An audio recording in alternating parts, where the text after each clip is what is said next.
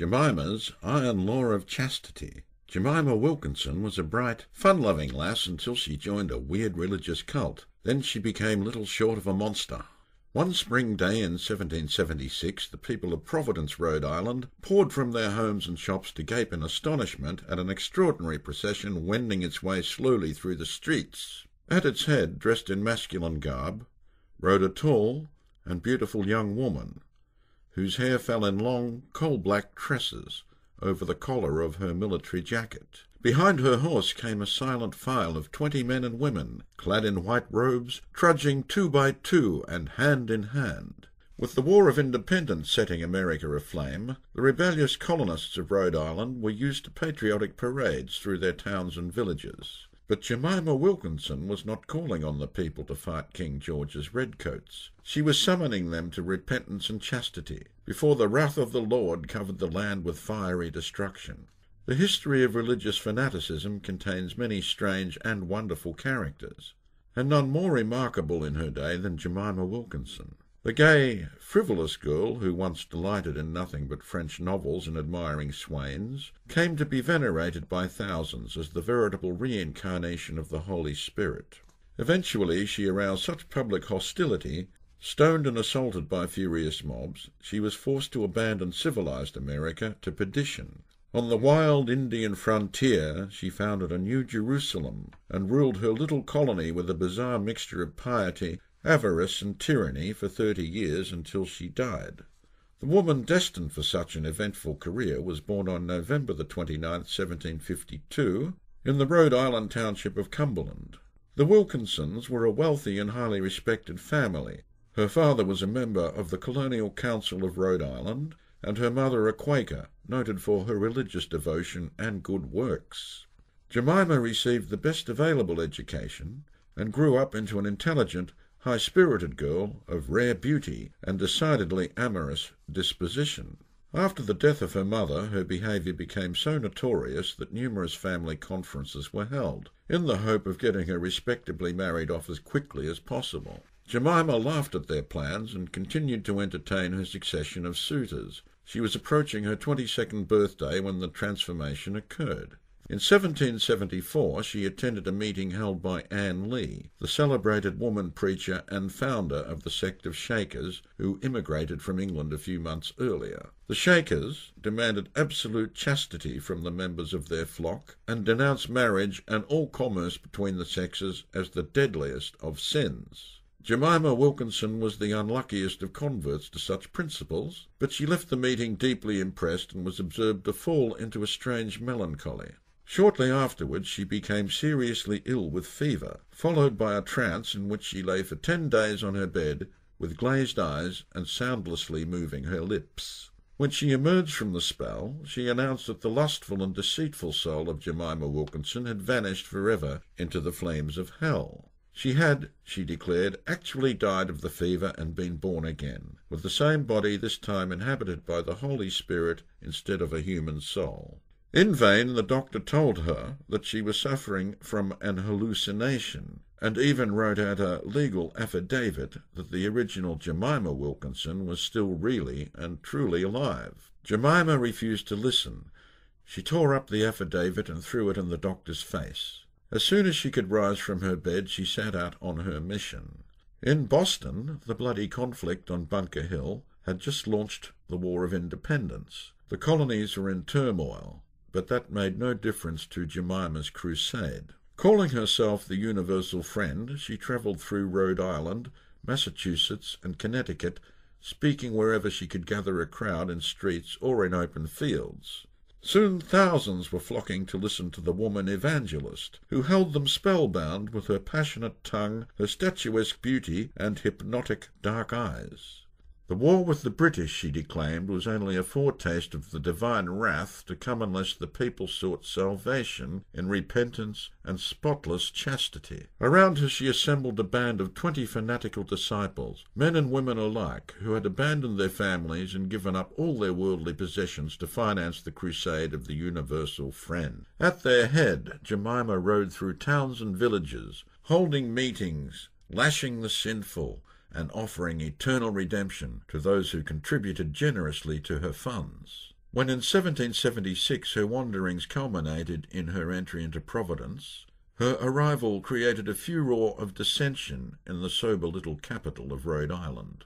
Orthodox churches branded her a public scandal. An angry mob burned down the building where she held her meetings and threatened to throw her disciples in Narragansett Bay.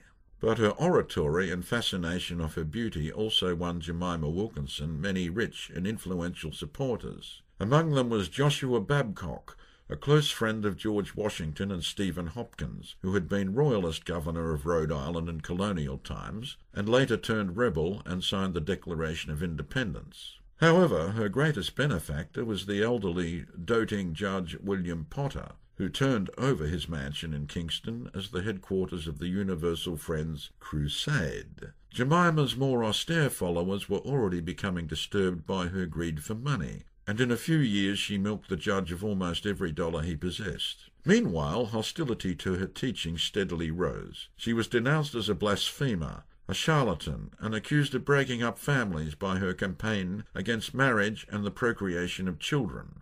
When she toured Connecticut and Massachusetts, her meetings were stoned, her followers brutally assaulted, and more than once she herself had to flee for her life. After the War of Independence ended in 1781, she decided to abandon ungrateful New England to God's wrath and transfer her mission to Philadelphia, the temporary capital of the new United States.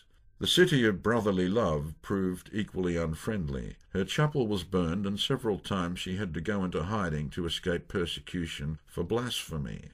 4 years later she was back in Providence. At 34 she was still in the prime of her beauty, and before long rich admirers had fully restored the losses of her disastrous Philadelphia enterprise. Now she announced that the Lord had directed her to quit the sinful towns and set up her community of saints in a place where no unholy spirit could ever intrude. Judge Potter handed over the remnants of his fortune, and with the aid of other converts she was able to acquire at a nominal rent a huge tract of land in upper New York State. A small advance party was sent to survey the country, and in 1790 the Universal Friend, followed by Potter and 100 of her most fanatical supporters. As the expedition toiled painfully over the mountain trails with a string of pack horses and lumbering wagons, even the stoutest hearts began to fail.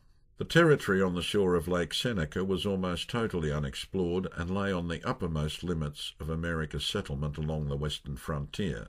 Scalp-hunting Iroquois and Mohawk Indians still lurked in the trackless forests. The only white men were a lawless breed of fur trappers as savage as the redskin themselves, or so it seemed. Some of Jemima's faithful turned back and were never seen again, but 80 pushed on to rejoin the advance guard on the lonely shore of the lake. There, driven by one woman's iron will, they began to hack a settlement out of the wilderness. It not only survived, but, miraculously, it prospered.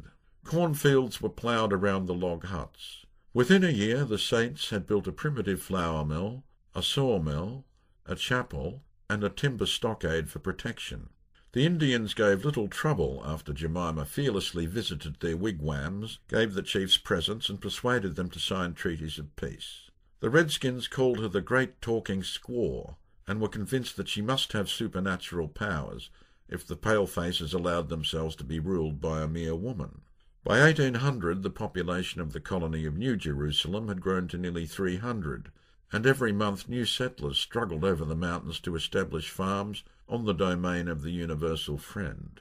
But as the numbers grew, so did Jemima's tyranny, as she determined to maintain dictatorial rule over her subjects.